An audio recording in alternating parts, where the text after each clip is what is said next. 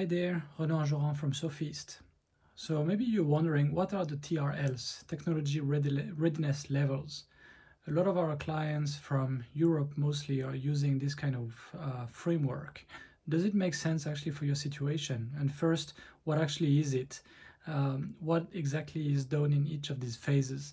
Let's go through that. Let's compare it to traditional medical devices development frameworks, and also consumer electronics development frameworks, to see how it all stacks up and compares. Let's look at the different technology readiness levels from 1 all the way through to 9. First, what is just before and just after? Well, just before should be the plan of what exactly you're trying to build, to develop, right? So this was developed by the US NASA agency when they were planning to build something to send in orbit around Mars in 1970, I think. So, you know, they already had a pretty good grasp on what they were trying to do. However, they wanted to develop something, and they had a lot of work and a lot of testing in different environments, including in space environment. So here I took the original NASA wording, right? Sometimes it's a little bit different for depending on the source where you found these different levels. But that's really the point is you already define what you want to build. This is all about technology, so all about getting all the way to the entire system, if your product is really a system of interrelated parts, let's say.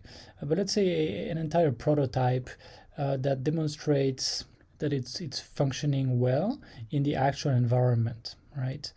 So instead of thinking about space and things like that, we might think of accelerated lifetime testing in a lab and other durability and reliability tests, right? Or maybe you deploy a small pilot, you make a small pilot run, a few units, and put them in actual environment to see how they perform over time. Sometimes it does make sense. Okay, so these technology readiness levels, they have a lot of sense. Some of these start in basic research, and you might not need to do this. Okay, maybe your product is unique, but maybe the way actually the technology works is not that unique. So a lot of products, product development teams actually, they start at technology readiness 3, 4, and then they keep going, right?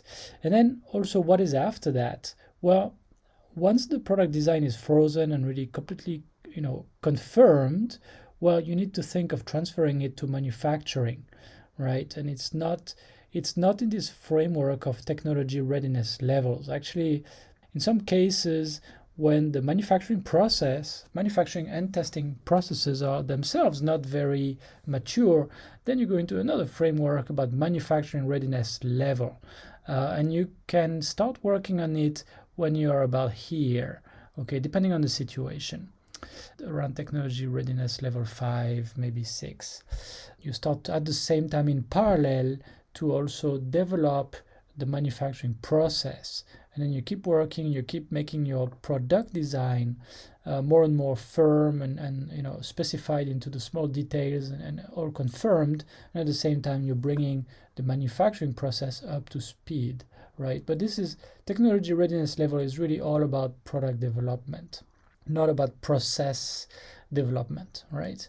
And mass production, actually NASA doesn't even care about mass production. As I wrote here, it's for highly complex devices to be made in very low quantity, typically.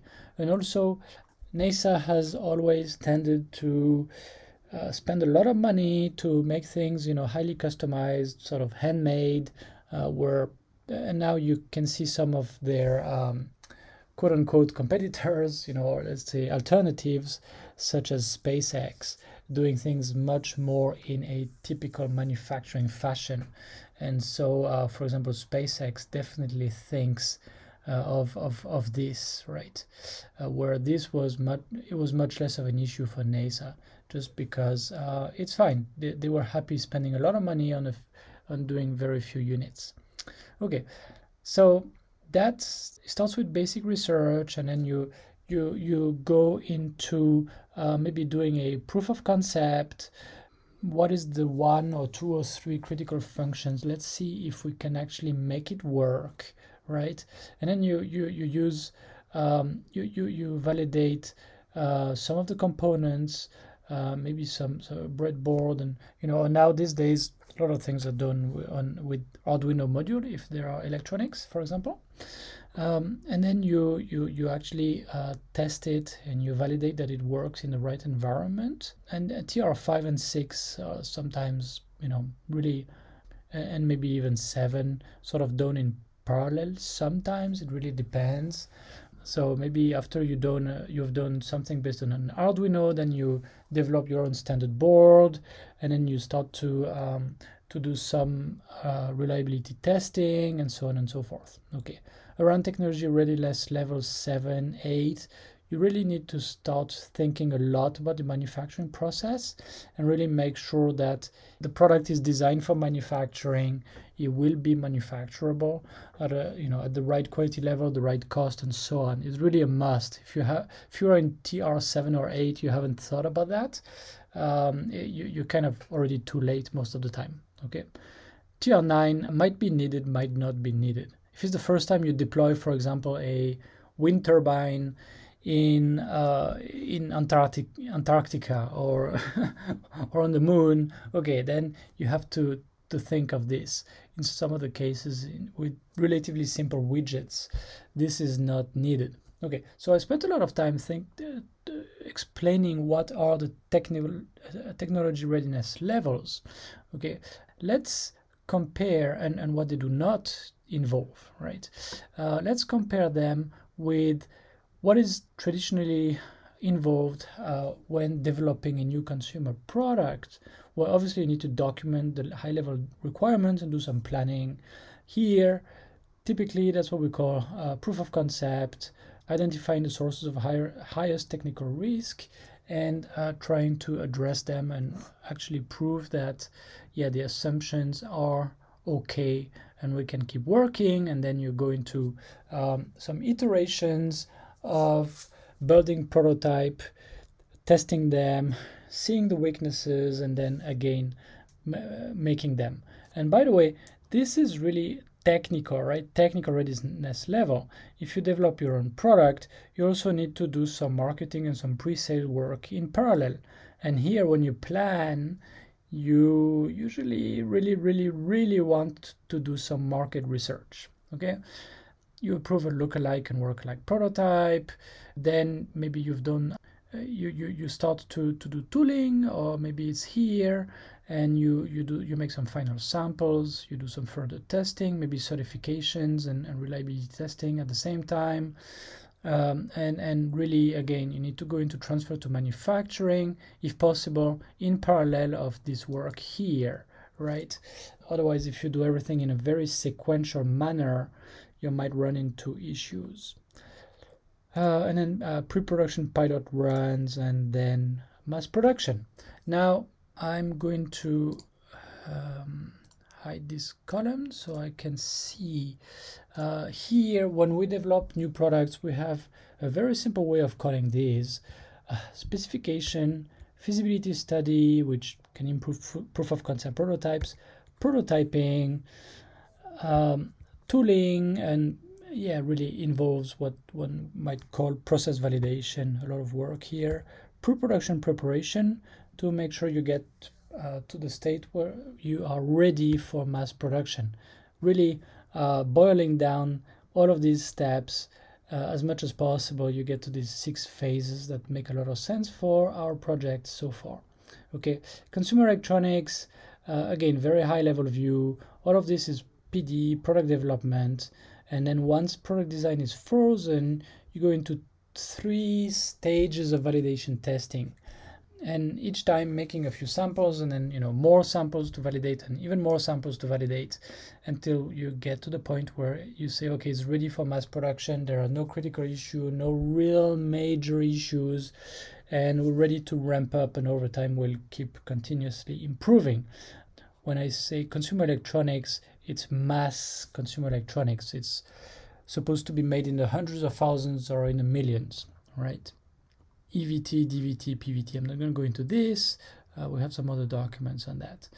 And medical devices, well, here obviously you need to plan, you need to prepare the design inputs, meaning what the engineers will have to work with. It's really very important to guide them, and you keep working actually on this initial planning. Regulatory requirements are extremely important. You refine the plan, you start the technical design work, you do initial risk analysis, very, very important. So there's a lot of documentation, a lot of analysis.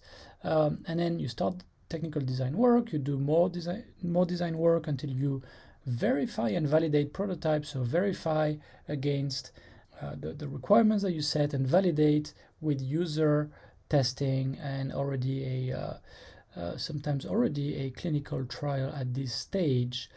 And then the clinical evaluation, clinical trial might take place after the design is frozen and even after you have made a small pre-production pilot run, which might be here. There's different cases. All of this process validation is very important, including for some of the new equipment, installation qualification off-site and then on-site in the factory, operational qualification, and then what they call PQ, which involves, among others, a small pilot run, production run, right, to make sure everything is okay. So it's really pretty similar in some sense to PVT and pre-production preparation. And you get to the point where you can say, okay, it's ready for mass production. We update everything. It's effective. It's low risk, and so on. You go into production. Obviously, you keep following up on what happens and what the users and the patients tell you, and whatever issues you have. Okay, so this was again an overall view of the TR levels and what they include, what they do not include, and you should not forget about that. And also, I try to give you a little bit of perspective so you can decide whether it makes sense for you to follow this framework, or maybe you want to think of another framework to follow. All right, I hope that was useful. Thank you very much.